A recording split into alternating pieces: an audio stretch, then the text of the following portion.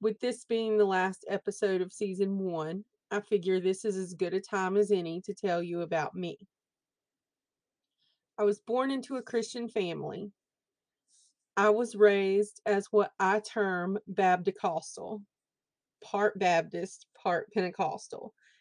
And my parents divorced when I was 4, and I would spend one weekend with my dad in the Church of God, the Pentecostal side, and the other weekend with my mom's family in the Baptist church.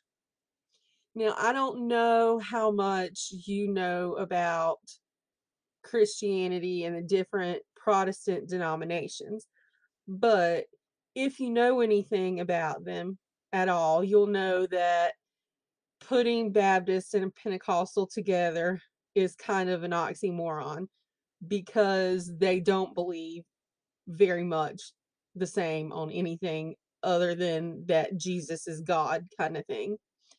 But if you're not familiar and don't know that, just rest assured when I say that Pentecostalism and Baptists are very diametrically opposed, as far as you can get in Christian denominations.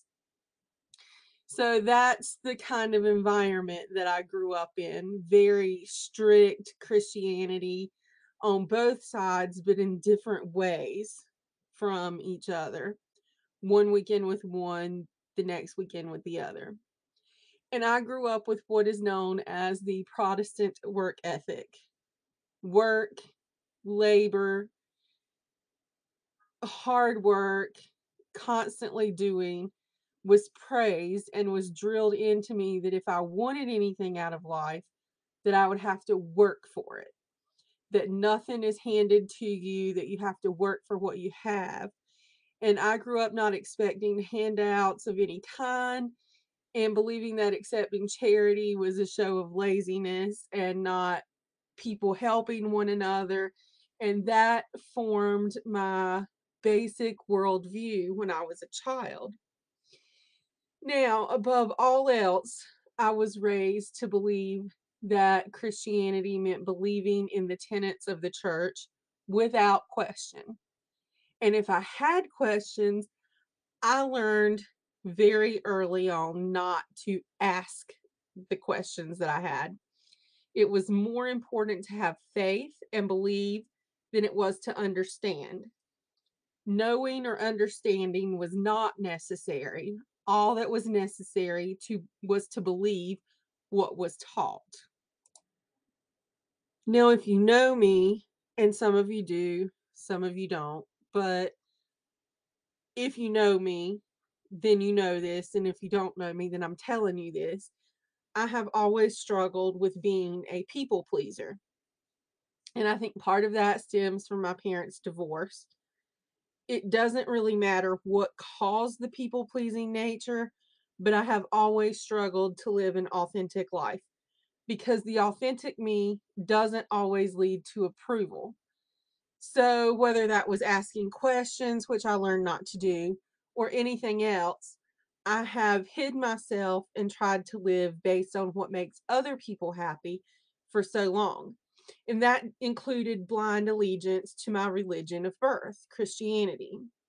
I did have questions, but I didn't ask them because asking questions meant that I was bad or didn't have faith or didn't believe. And for a long time in my life, I was fine with this. It was what I knew, and I wanted to be a good girl, a good person, and I wanted people to like me and approve of me.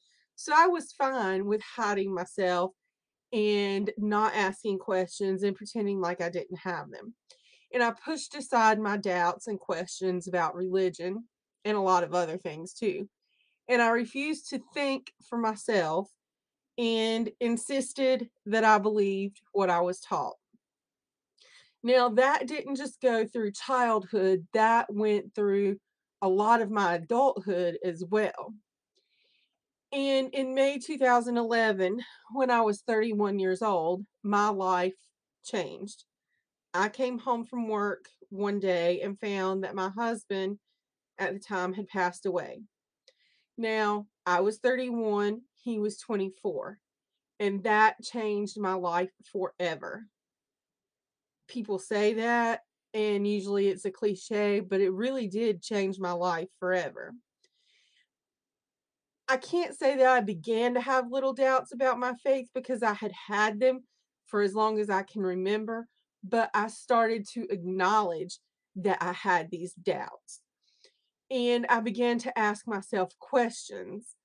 And it wasn't long after that that I decided I didn't, or that I didn't want to continue to pretend that everything was okay. And I really did want to ask these questions.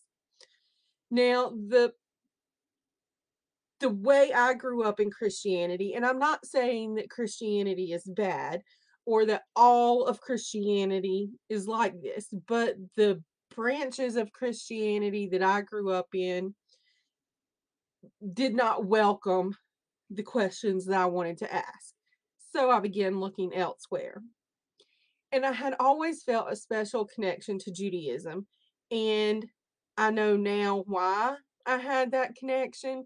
But at the time, as a teenager, when I first became aware of this connection that I had with Judaism, this fascination, this longing to know more, I didn't know where that came from or why I had it. And I certainly didn't know in my um early adulthood years where that came from.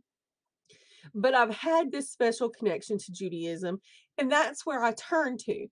I began reading everything that I could about Judaism and gravitating more and more toward it as a culture and a religion. Now, it wasn't a linear path. Obviously, most things aren't. But in 2016, I completed my conversion to Judaism when I sat before the Beit Din and entered the mikveh. Now, part of the process of conversion was choosing my Jewish name. Now, a lot of women who convert choose names like Devorah or Ruth, and those are good Hebrew names for women, especially women who convert. And I see why and understand why those names are chosen. But those names did not speak to me. So I chose my name by looking to my life. One thing that resonated with me was life itself and my focus on life. And I finally felt that by converting to Judaism, I was living at least a small part of an authentic version of my life. And also looking at my life after my husband passed away, I was still living. So I chose the name Haya for life. But I was torn between that name and Moon. Now, I have always loved the moon. Its feminine energy speaks to me, and the moon has a special significance for Jewish women. So I chose to take a second name along with Haya, and that name is Lavana, which means moon. So my Jewish name, Haya Lavana, quite literally means living moon. And yes, that's where my business name came from. When it was time for me to choose a name for my business, I thought, what better way to show that there really is no distinction between me and my business than having my business have the same name that I have. So that's where my business name, Living Moon Meditation, came from. Now, it's been several years since my conversion, and Judaism has been a fitting addition and change to my life, and I love it. It is literally the best thing I've ever done was converting to Judaism. This life path speaks to me. This people group is where I find the most meaning in my life. And I haven't been static in my spiritual journey. Judaism hasn't been an I get there destination and now I've arrived and that's it. I just bask in its glory kind of thing. That's not me. So I've not been static in that. Judaism encourages questions, and I still have plenty of questions. And I love that Judaism encourages me to ask those questions. But I don't practice my Judaism in a traditional way that a lot of Jewish people do.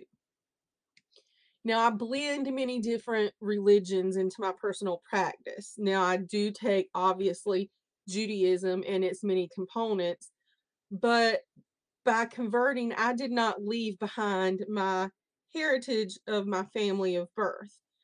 And I've added many aspects of Celtic spirituality from my Scottish heritage into what I do with Judaism.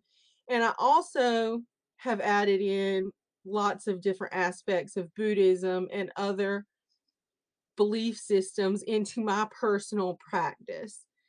And I also infuse a lot of earth based conjure work and root work into what I do as well, because that comes from my Southern heritage as a Southern woman in America. And I'm becoming more and more vocal about what I do, how I blend these things together, and the different things that I believe. Obviously, I'm pretty vocal with a podcast. I've made my personal spiritual walk into a business, and I keep making that more and more known who I am and what I believe in and what I stand for. And so this pretty much what I've said is me in a nutshell. And it amazes me where I've come from. It's my life and I know it, but talking about it, putting it out there just makes it feel amazing to me. Now, my path obviously has not been linear, and I haven't reached the end of my path because I'm still alive. And so I still have things to do. But the fact that I have walked this, what I call an amazing path, and that I'm only part way along this path, that I still have more to come, that's just, I love that. It speaks to me in a way that many things don't. And I fully expect that the rest of my path will be just as amazing as the first part.